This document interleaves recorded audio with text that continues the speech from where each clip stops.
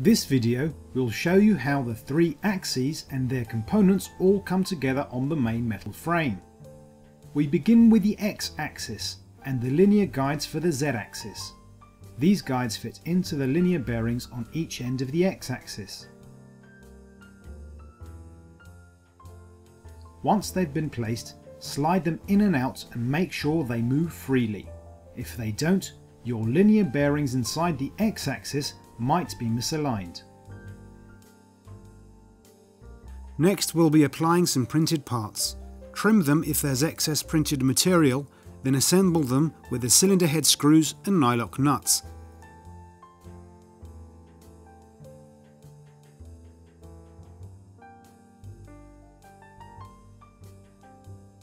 Don't tighten too much yet. Clip these printed parts into the linear guides. Place them in the middle of the linear guides so you can easily assemble the x-axis.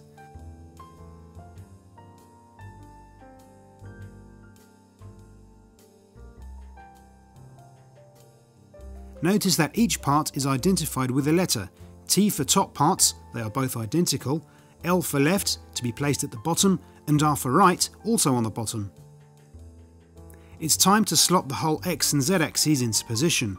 Keep in mind there's a lot of wiring now, so position it in a way that it won't interfere. The guides must pass through the upper holes, so you must slide the ensemble in beneath.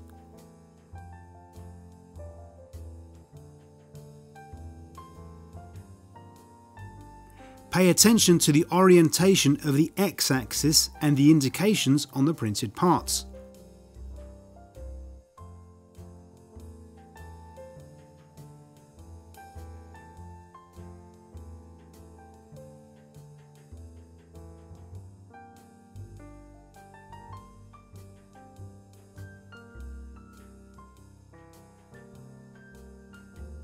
Once you are sure the assembled axes are well placed, use the screws indicated in the manual to fix the printed parts to the structure.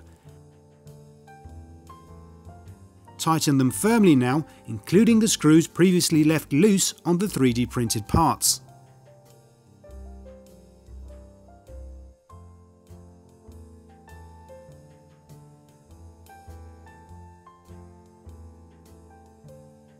Remember to see if the axis components slide freely.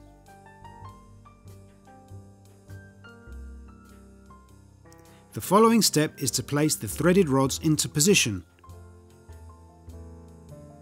Each rod should slide in through the x-axis between the 3D printed guide tips and the vertical guide bearings.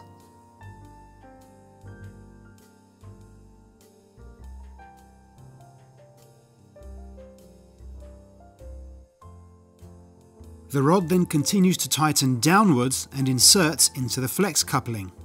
Keep screwing in until the rods touch the stepper motor shafts.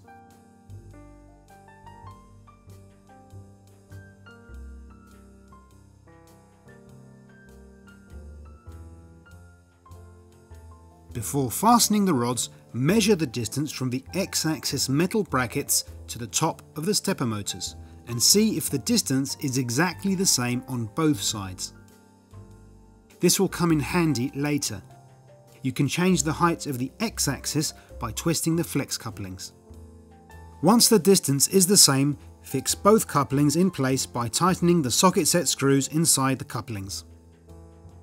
With this done, you must now check if the nozzles are not coming into contact with the build plate. If they are, rotate both flex couplings at the same time in a clockwise motion. You need about 8 mm of clearance since you'll be adding the glass plate later.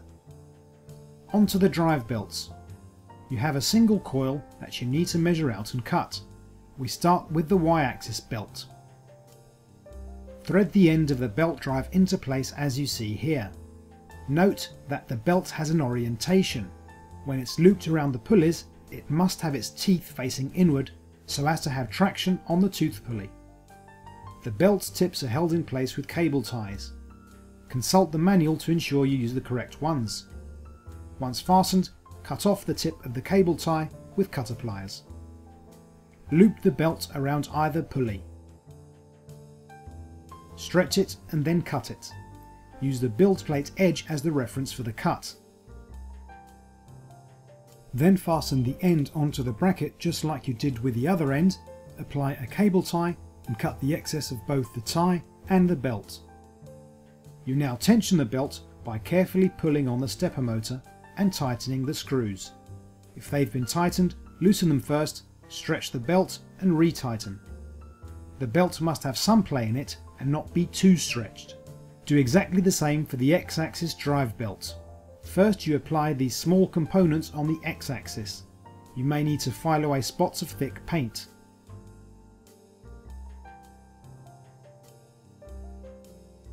Loop the belt tip, making sure the teeth face inwards when looping the belt, and fasten with a cable tie.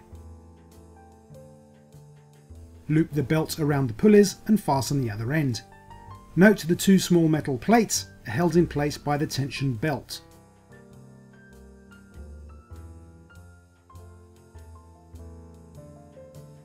To finish, stretch using the stepper motor, then tighten the motor screws. This phase of the assembly is now complete.